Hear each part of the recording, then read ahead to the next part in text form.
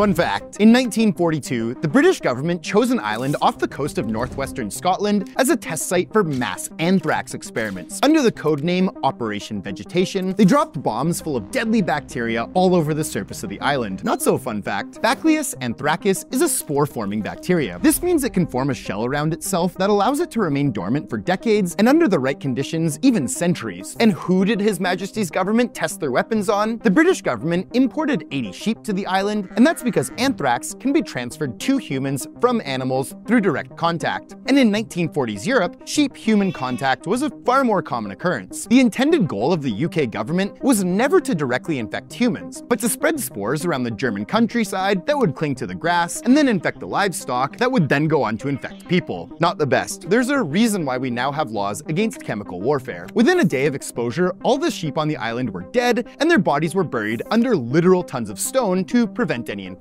As far as the Crown was concerned, the experiment was a success, but the end result was an island full of not only dead sheep, but deadly bacteria. The island was closed off from the public, and the government tried to forget about it. But in the 1980s, after 40 years of government inaction, an eco-action group called the Dark Harvest Commandos began to demand that the government decontaminate the island. Until their demands were met, they began sending contaminated soil from the island to government buildings, going so far as to send a sample to a town hosting a conference presided over by then Prime Minister Margaret Thatcher. You might have heard of her. The British government got the message, and later that decade, in 1986, the process of decontamination began. By 1998, the island was considered no longer quarantined, but I still don't know if you'd want to take any chances visiting it though. Grinnard Island, Scotland is just one example of an island that's forbidden. The idea of forbidden islands is a favorite device of fantasy and adventure books, and these islands are usually forbidden because they contain a reclusive wizard or a plane-swatting gorilla. In real life, these places are secluded from us for a variety of reasons. Some biological, like Grinnard, and some social. But just because these reasons are more boring doesn't make them any less interesting. Mark your maps, drop the mainsail, because today we're looking at the weird world of real-life forbidden islands. On the western side of the Hawaiian archipelago, there's a small, dry island called Niihau. Unlike Grinnard, Niihau is inhabited. But while the inhabitants of the island are technically US citizens, it doesn't resemble any other place in the country. Fun fact, in 1863, before the United States annexation of Hawaii, Scottish landowner Elizabeth Sinclair bought the island from King Kamehameha IV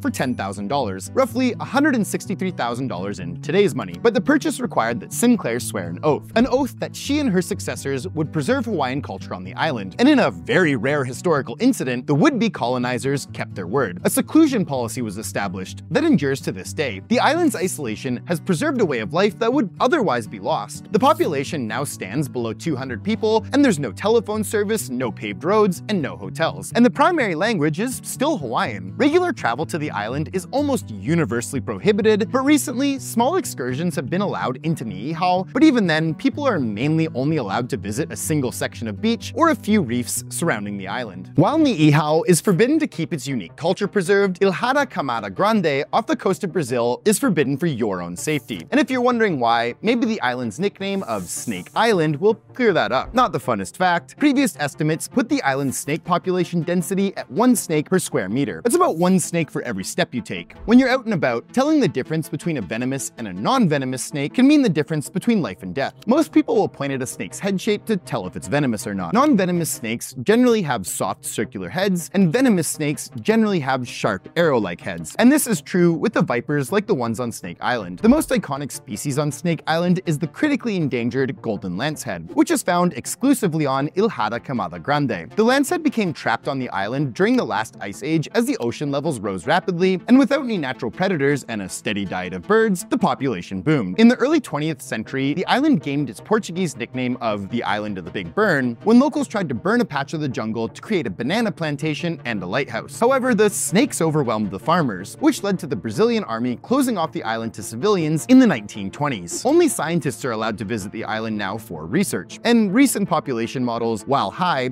say there's probably nowhere near as many snakes as the previous 1 snake per square meter estimates. North Brother Island is a strange speck of green in the middle of New York's East River off the coast of the Bronx. The island has an ominous reputation as a location of one of the many 20th century isolated contagious disease hospitals which were common in the era. The island started as a smallpox hospital, but soon would expand to treat typhoid and tuberculosis. The infamous Mary Mallon, better known as Typhoid Mary, spent the last years of her life there from 1915 to 1938. The diseases treated on North Brother Island were incredibly deadly in their time and incredibly difficult to cure. The loss of life is unimaginable. Around the turn of the century, the best solution in many cases was to isolate the patient from the rest of the public and hope the disease wouldn't spread. All of these diseases were largely eradicated in America with vaccines and the advent of modern sanitation measures like chlorinated water, better antibiotics, and better antivirals, ending the need for isolated island hospitals. For a while thereafter, North Brother Island became home to veterans returning from World War II until the 1950s, when a center for drug addiction treatment was set up. The facility was so notoriously bad and brutal, it was closed down in 1963, and the island has stayed abandoned since then. Now it's largely home to shorebirds and urban explorers who go to see the ruins of the hospital and the tuberculosis pavilion. Travelers to North Brother Island should be careful though. Most of the buildings are in a state of active collapse, and the New York City government has discouraged anyone from going there for their own safety. Today, access to the island is tightly controlled by City Hall.